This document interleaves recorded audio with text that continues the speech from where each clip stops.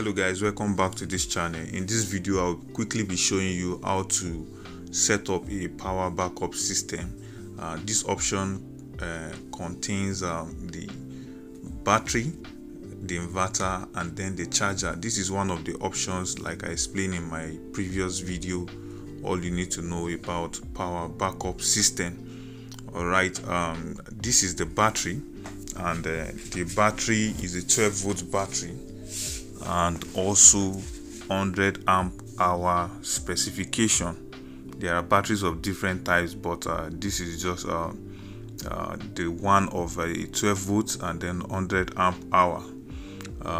Also the terminals are two, the positive and then the negative. The positive terminal is the one with the red inscription, and then it is marked with a plus sign. And then the negative terminal is the one with the black painting, and then it is also marked in a minus sign.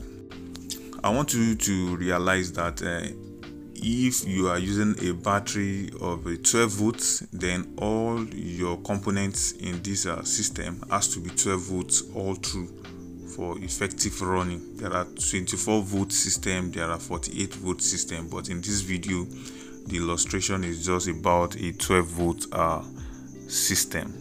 Alright, this is the inverter that I'll be using for this tutorial, and this inverter is all-in-one inverter, but I will not be using the charging part of it because it's faulty, so I'll be using a separate charger actually, and this is a 1000 watts inverter.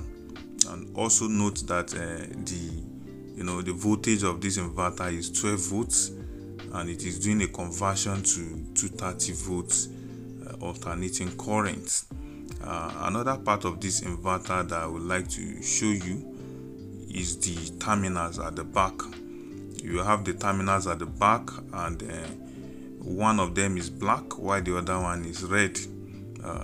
In electrical world, color code is observed for easy connection. So the red one is the positive, while the black one is the negative. And you can see at the back we have the inscription DC negative and then DC positive. When we get to connection stage, I will talk more about this. And then if you look at the front of the inverter, you always see the switch there, which powers on the inverter and then it powers it off. Also, there are indicators there. One is the inverter indicator, and then the other one is the charger indicator. Since I said that I will not be using the charging of this inverter, so don't let us waste attention on that. But you will also notice a socket point, and this is the outlet point that we bring out the power supply from this inverter. You can also see a USB point there, can be used. All right, this is the charger, and this charger is 10 amps battery charger. Yes, look at the 10 amps written. It will be written boldly there. You will have some other chargers that are 20 amps, 30 amps, and so on. They will also perform the same function, just that the charger with higher amps will charge your battery faster than the one with a lower amps. All right, the next thing that we will look at is the terminals. This charger also has terminals. We have the black and then we have the red terminals. You can see that something is common with all these things that we are using here. There's always a color code of black and red. It's just for simple direction on how to connect it. So the positive is the red, and then the negative is the black. And then also attached to this charger is a plug head, and then the plug head is what is used to connect the inverter to AC current, so that you can always charge your system using this. Then looking at the back of the charger, you will see indicators there. One is for the power, that is when you plug the the charger to national grid or NEPA light. Now the red light will come on, and then if you are charging, the green light will not turn green until when your battery is fully charged. Then the green light will come on. All right, so the next thing is to go into the connection. So the first thing you need to do is to arrange your inverter in a comfortable place. Although don't mind the way I'm doing mine here, just for the purpose of this illustration. Then you take the terminals of the inverters. Now the red will go to the positive on your battery, and that's the red terminal on your battery, and then the black on your inverter will also go to the black on the battery. That's negative to negative. You will also repeat the same process even with your charger, and the moment you are done with this, you can go ahead and then plug your charger to NEPA light or the national grid now, so that it can be charged.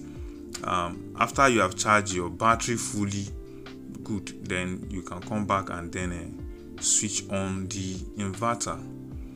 Yes, in this tutorial I may not really have room to show you the connection in a building. To do that, you need to get an electrician to carry out the connection in part of your building, putting loads that you want on the inverter and all that. But for me, I will use extension box to show that there is a supply of alternating current from my inverter, and I will plug the extension box, and then the indicators on the extension box will of course make us know that there is power supply. So I'm plugging it now, and then let's switch it on. All right, can you see the light is coming on, and then if I switch it off, it's coming off.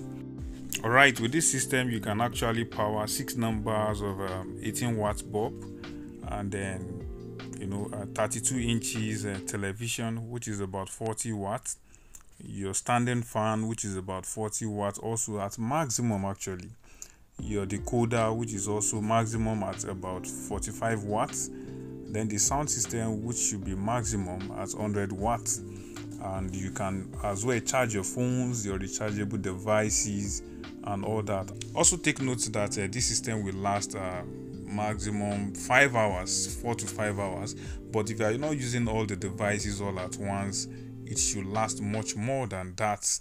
Yes. All right, in our next video I'll be showing you how to size your system to fit your own particular need of load at your apartment. That's the battery that you need, the size of the inverter that you need, and then the charger. All these we'll be doing in our subsequent video. All right guys, thank you for watching, and then see you in our next video. Bye for now.